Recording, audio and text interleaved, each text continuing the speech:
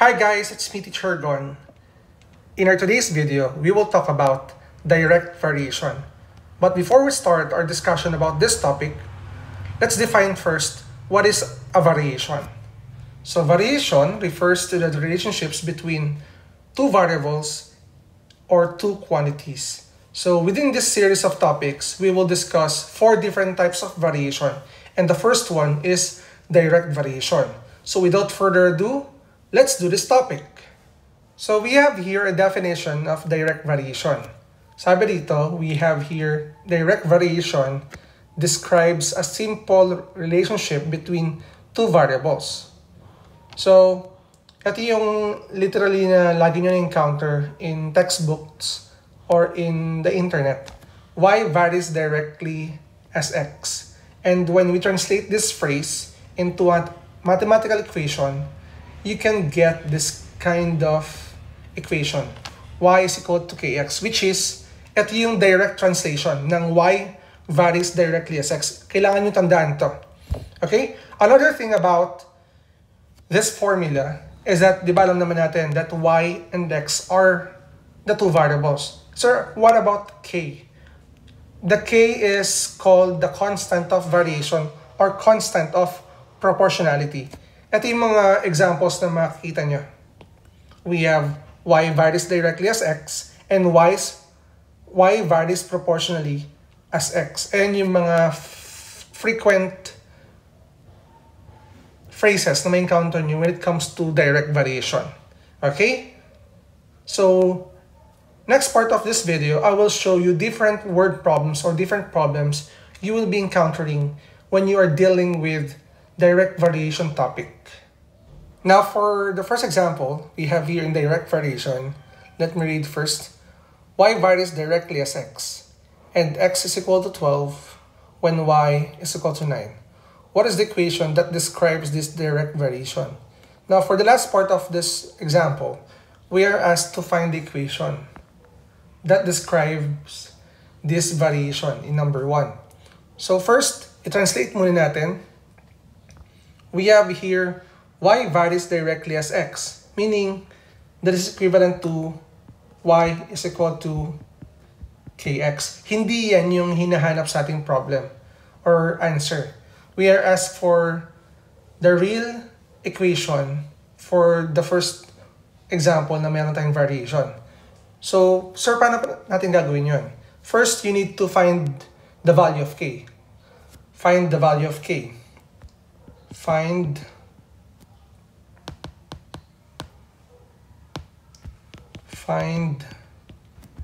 k. Given the first part, this part, which is x is equal to 12 when y is equal to 9, we can find out what is the value of k.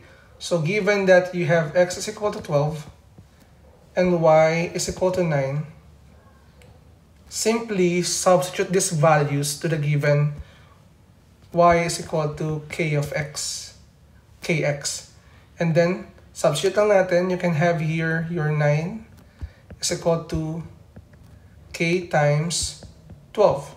And pag sinimplify nyo yan, that will be 9 is equal to 12k. And then for us to find the value of k, we need to divide both sides of the equation by 12. And simplifying this one, your k is equal to 3 over 4. This is the value of k, but we're not yet done. We are asked for the equation. And for the equation, simply use this formula, which is y is equal to kx. And we know that your k is equal to 3 over 4, meaning we need to substitute this constant of variation for us to get the equation that describes this variation. So substituting the value of your k, you can get y is equal to 3 over 4x or y is equal to 3x over 4. This is the answer for example number 1. That is the equation that describes the direct variation. Okay? Another example that we have is that suppose y varies directly as x and y is equal to 30. when x is equal to 6? What is the value of y when x is equal to 10? Given this problem, sa maraming estudyante, they will find it difficult kasi napakaraming numbers at napakaraming condition. Pero, this is what I did when I was teaching this kind of topic to my grading students. First, I am dividing the statements or the given problem into 3 parts. So, I need to put some line here, another line here, para makita ko yung division mismo.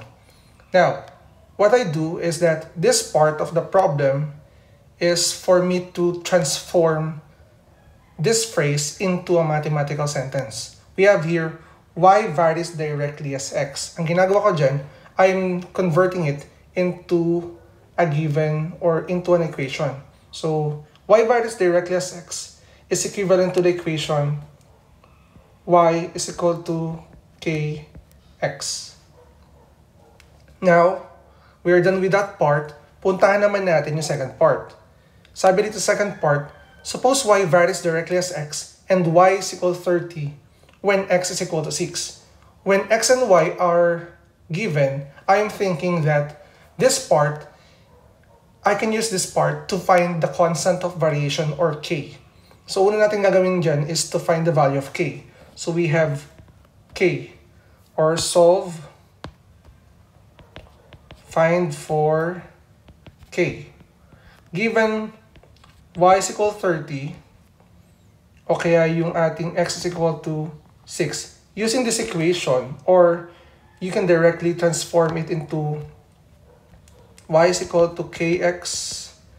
Pwede natin siyang gawing k is equal to y over x. Ayun kasi yung formula para mahanap yung constant of variation. And then, we need to substitute 30 and 6 sa ating formula. So you have k is equal to 30 for the variable y over 6 for the variable x. And simplifying this fraction, it will give you k is equal to 5. It simply means that the constant of variation is 5. So since we already have the constant of variation which is 5, we can create an equation. Kailangan na natin makapag-create ang equation. And the equation is y is equal to 5x. Pinalitan na natin yung ating 5, yung ating k, using the value of your constant of variation. Right now, we need to deal with this part of the problem, yung pinaka-problem natin. What is the value of y when x is equal to 100? This is the main problem. So, to solve this problem, ang gagamitin natin yung equation na ito na. Okay, bali ang ilalagay natin dito is find y using the equation y is equal to 5x. Hindi nyo nagagamitin yung y is equal to kx kasi meron na tayong working equation. So, given yung ating x is equal to 100, ang gagawin nyo lang, simple lang naman, substitute nyo lang yung 100 ay yung x sa ating, yung value ng x sa ating y is equal to 5x. So, we have y is equal to 5 times 100. So, simplifying this will give you 500 as the value of y. Ganun lang kasimple. So, it is better for us to divide or create something na pwede natin gawin para mas mapadali natin yung problem. Okay? So, before we start with the third example, gusto ko lang ma-notice nyo ito. For the first part, as you can see, yung ating x is equal to 6. Yung y natin is equal to 30. And then, for the main problem, we have here,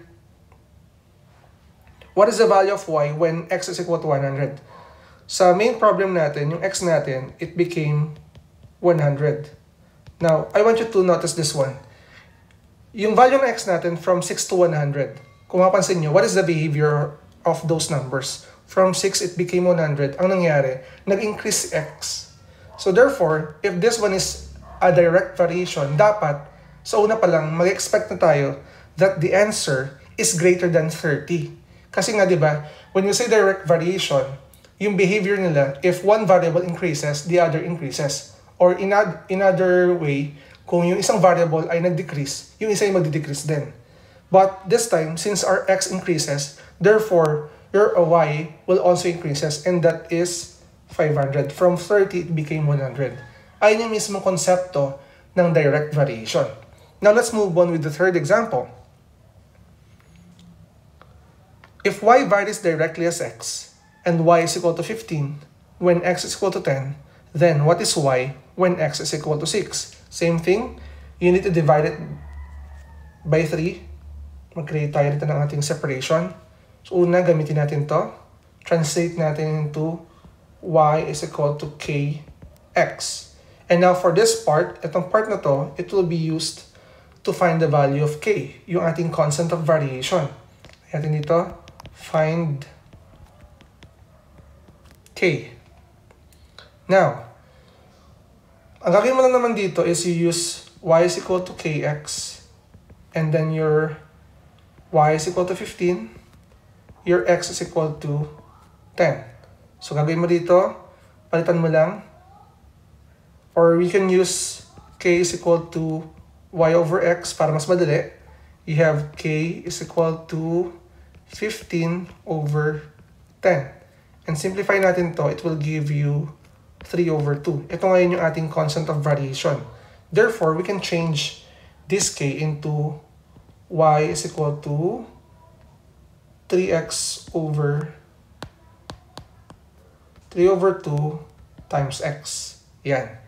Ngayon, puntahan natin yung main problem, di ba? Mas mabilis natin ito nagagawa kasi tapos na tayo sa number 2. For this part of the problem, what is y when x is equal to 6? So, ilagay natin dito, find y. Using the equation y is equal to 3 over 2 x. Sabi dyan, yung x mo is equal to 6. Now, substitute mo lang dito yung value ng x, which is 6. You can have y is equal to 3 over 2 times 6. Simplify natin tong 6 over 2, it will give you 3. Or kung gusto nyo medyo mahaba yung process, you can simply multiply 3 times 6, it will give you 18 over 2, and your y is equal to 9. This is the value of y in this given problem. Now, check natin ulit if this one is totally a direct variation. Check lang natin to, ha. This is your final answer. Your x is equal to 10, your y is equal to 15. And then for the main problem, you have x is equal to 6. As you can see, nag-drop down yung value. From 10, it became 6. It decreases. Okay? So, dapat, ang expected natin, if yung x natin, o yung x variable natin ay bumaba, yung y din natin ay dapat bumaba. Okay? So, it became y is equal to 9. Kung mapansin niya, from 15, it became 9. Okay? That's all. Now,